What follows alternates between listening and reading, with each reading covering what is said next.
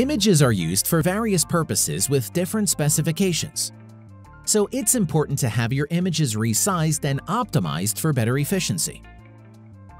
Images on a website, for example.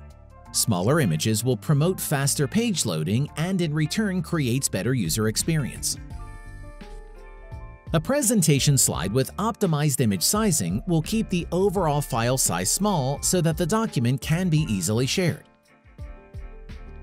Social media platforms will have size requirements of their own and many more.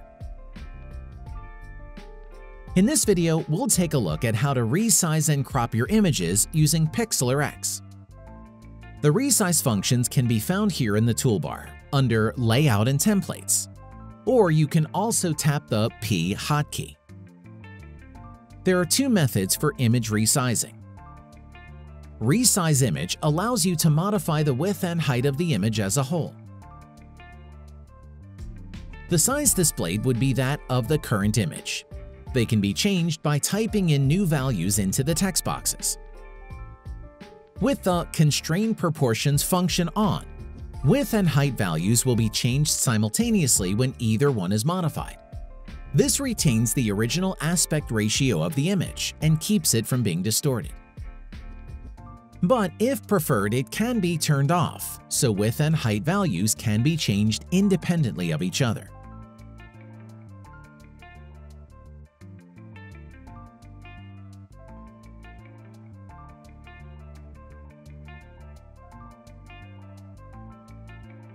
Canvas Resize modifies the size of the canvas by adding or removing space around an image.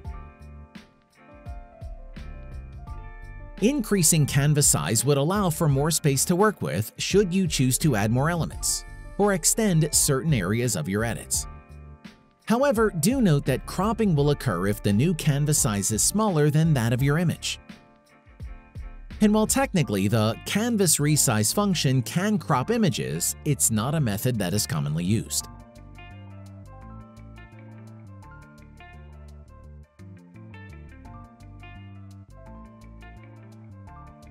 The Relative Change function allows for the addition or removal of an equal amount of pixels from around an image. With the function active, width now corresponds to the left and right of the image, while height corresponds to the top and bottom. To demonstrate, let's turn on Relative Change and type in 200 pixels for width and 500 pixels for height. Once applied, 200 pixels are now equally distributed to both left and right, and 500 pixels equally to the top and bottom of your image.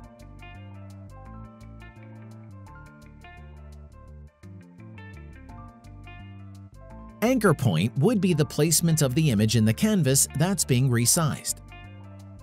The 9 boxes represent placement options for the image, the one in the center being selected by default. Let's give the canvas a new size.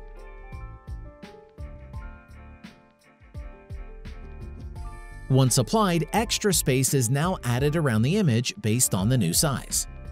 The image remains in the middle as we did not change the anchor point. Let's see what happens when a different anchor placement is selected. Picking the upper right box results in the image being placed at the upper right corner as the canvas is resized.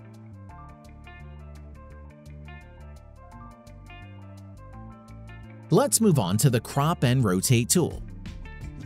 Firstly, cropping does more than just remove unwanted outer areas of an image. When used effectively, it can remove clutter or distracting objects, create better emphasis on subjects, help create better composition or framing, change the aspect ratio of an image, and change the orientation of an image.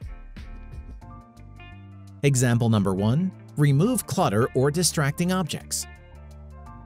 In this image, the sculpture on the bottom left does not contribute to the image, but stands out and takes attention away from everything else. Let's crop that away. Select it here on the toolbar or tap C on the keyboard. Selecting the Crop tool will activate a cropping box around the image. This box can be resized to preference by typing in a new size. or by freely dragging on the handles on each corner and the middle sections of each side. It can be moved around within the image, and information outside of its boundaries will be removed once the crop is applied. And that covers point number 2, creating better emphasis on subjects.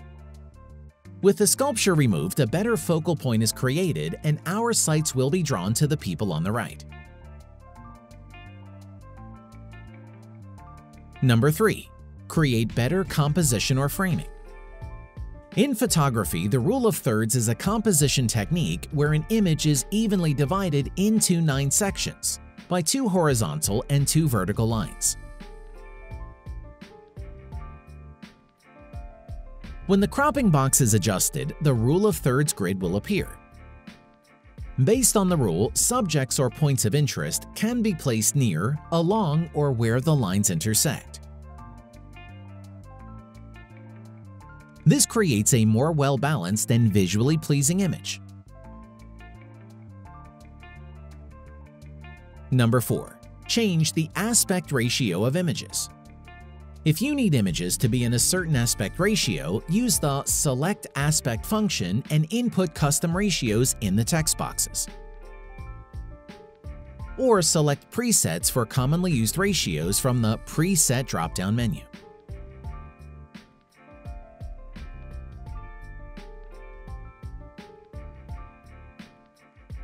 Number 5.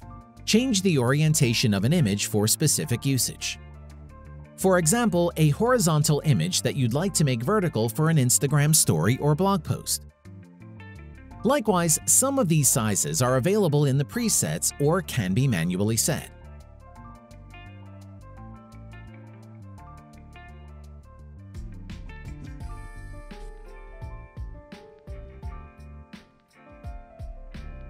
Last but not least, rotate and flip your images using the functions here, where you can rotate images left or right, as well as flip them horizontally or vertically.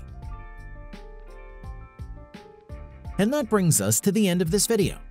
Now you have a better idea of how to resize and prepare images for your projects.